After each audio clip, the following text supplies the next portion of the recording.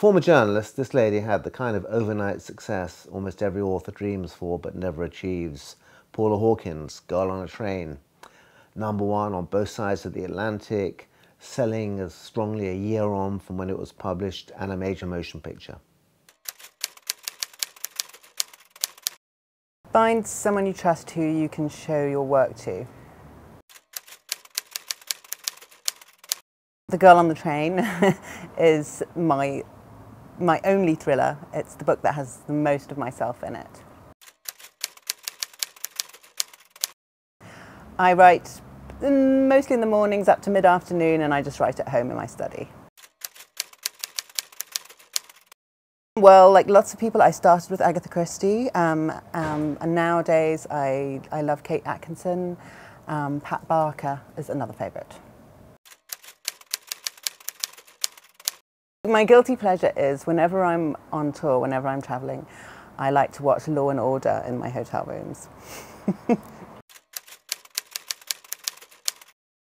I don't, I'm afraid, and that's really boring. I don't have any rituals.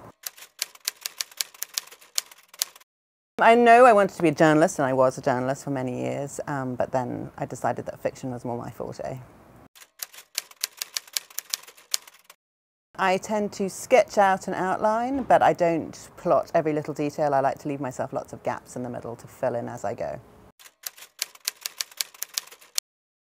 I actually think I hate questions about questions. So when people say, what's the most interesting question you've ever been asked, or what's the most difficult question? And because I can never remember what those questions were. So this is actually a terrible question.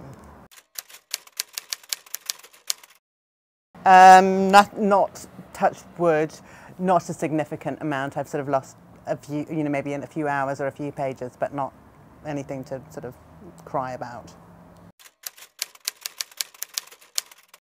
I don't know, it's difficult to tell, but I find it very frustrating to have to rewrite something when you know that somewhere there was another version of it. In the author's studio, we're always fascinated by runaway bestsellers. Tell us what you think is so special about Girl on the Train in the comment box below.